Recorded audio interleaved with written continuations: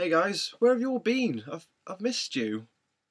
It's going to be a quick video because I've just had my first week of a new job this week and I am very tired and I'd like to sleep now, please. But anyway, last Friday was Red Nose Day, and in the spirit of comic relief I read these two books, Quidditch Through the Ages and Fantastic Beasts and Where to Find Them. Now, if you didn't know, these are both fictitious books that are in the Harry Potter series that were created especially for comic relief in 2001.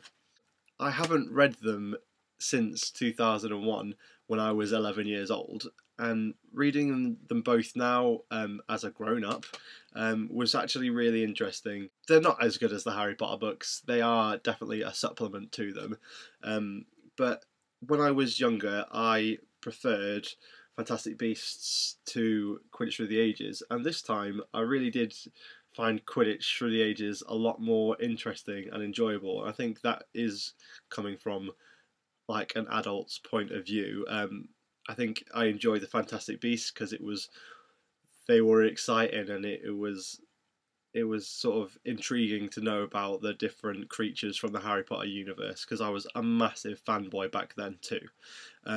But this time, Quidditch Through the Ages definitely was a lot more interesting because I guess she looked at a lot more of the technical things in the Harry Potter universe. There were some really nice touches in the Fantastic Beasts book, don't get me wrong. Fantastic Beasts is actually annotated by Harry, Ron and Hermione at times.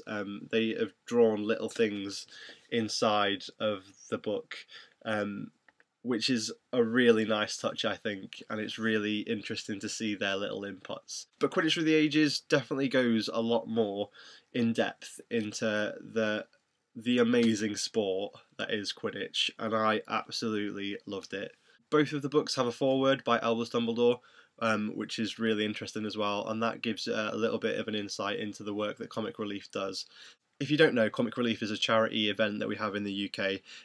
Basically, for one evening every 2 years, we hold a televised event. Loads of different celebrities, sportsmen, all types of people get involved and basically raise as much money as we can to help people who really, really need it. And for that reason, and for the reason that I got to learn more about the Harry Potter universe, I absolutely love both of these books.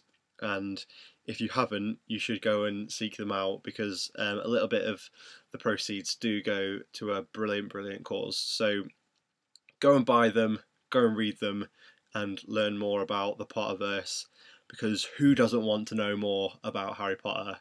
He's a freaking badass. That's all from me this week, and I will hopefully see you soon because I miss your faces and I want to hear about the books that you're reviewing, so make videos now, please.